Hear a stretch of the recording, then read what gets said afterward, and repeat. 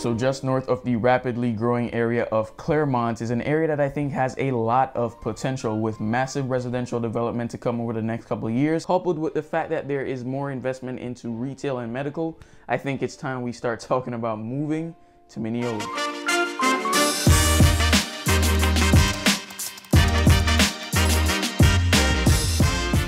All right, so where is Minneola? Like I said in the beginning, it's just north of Clermont. Zip code is going to be 34715 if you're looking online. In terms of proximity, you're just under 30 minutes to Disney, depending on where you are in Minneola. Of course, it can definitely vary if you are closer to like the Turnpike, which we're going to talk about that in a little bit. But you have like 15 minutes to downtown Winter Garden, about 10 minutes to downtown Clermont, about 30 to 45 minutes to the airport. It's really much more of a convenient location than it might let off initially, and that's just due to the toll roads. I mean, it can take longer if you want to, but unlike places like Davenport, where most of the times you're really stuck between going on 192 and I-4 traffic, you have that option to take the local road in Minneola, but you also have the beautiful option of using the toll roads to get you down into Orlando in no time, which makes commuting a little bit easier.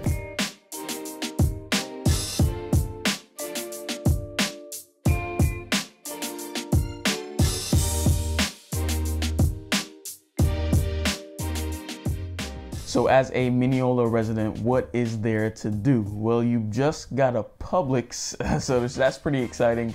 But really the biggest draw to Minneola is that you're so close to places like downtown Clermont, downtown Winter Garden. It doesn't take you 45 to 50 minutes on a good day to get to Disney. It takes you about 30. You have all of your daily necessities nearby, like a CVS, a Walgreens, your Starbucks, your Walmart, your banks, you know, all of that stuff. And you're able to have all of that without paying a premium on pricing. So it really just comes down to knowing that, hey, I might have to drive 5, 10, 50 minutes more to get to the places I need.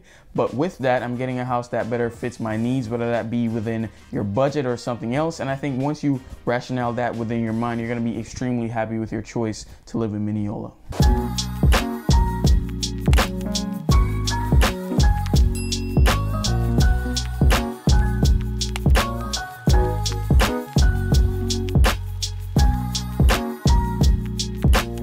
Let's talk about housing in Minneola, and this is obviously where I think this area shines the most, is the affordability aspect. You're talking most homes are sitting in between the mid 3s to high 5s, and I mean that is crazy when you think about it, because a lot of it is new construction. I just saw a house listed in Minneola for $470, 2,600 square feet, 3-car garage, which is crazy to really think about it. I just left Lake Nona the other day looking at townhomes in the mid 4s for context. So you're talking a lot of bang for a buck for the person looking to kind of stretch their money as far as possible. I think Minneola is a solid option to look at. You have beautiful new construction communities like Ardmore Reserve, which is extremely popular. They have a lot of inventory homes for those looking to get new, but maybe not want to wait, 8 to 9 months.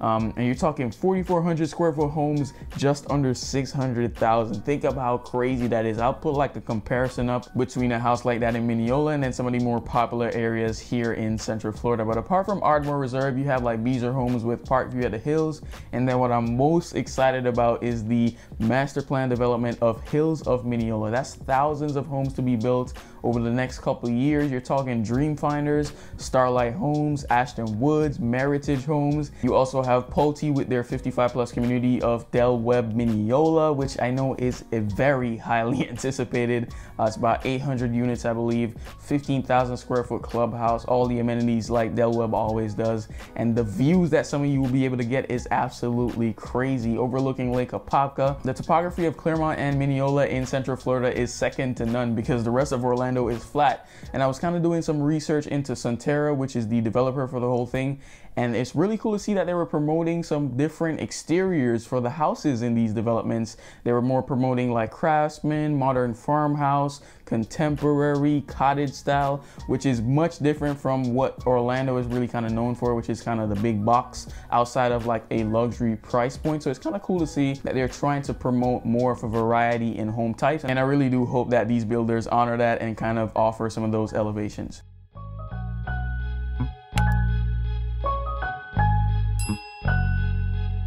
Now, with thousands of people expected to move to Minneola in the next coming years, there has to be some sort of support for that. So I already mentioned the Publix that just came on, but you have Advent Health dropping $21 million for a full service hospital to be built right on the east side of that turnpike in Minneola, supporting all that growth with the new developments in Hills of Minneola, Ardmore Reserve, the Webb community, and everything in that area. So I think that's going to be a really great option. And you also have all the plethora of medical offices and hospitals in Clermont as well. I mean, before there was a medical city in Lake Nona, really Clermont had all of the medical offices. So it's really cool to see that they're still expanding on that side.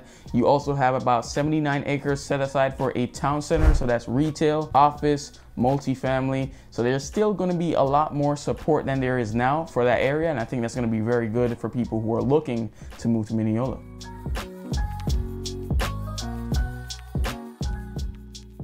So with all the growth coming on in Minneola, from residential to industrial to commercial to retail, as well as being so close to a growing, rapidly developing area such as Clermont, I think it's going to be a solid option for a lot of home buyers. So look, if you are looking to move to Minneola, I'd love to be your real estate advisor throughout that process. So please reach out. Number is going to be 407-906-9282, or you can email me at romariog@salesorlandofl.com. Last thing, if you enjoy the content, please go ahead and hit the like and make sure to demolish that subscribe button. I'm going to be posting content on here weekly. Make sure to go follow me over on Instagram. Connect with me there. Ask me questions. I repost events throughout the day. Connect with me there. If you want to see something, you can see it on my Instagram.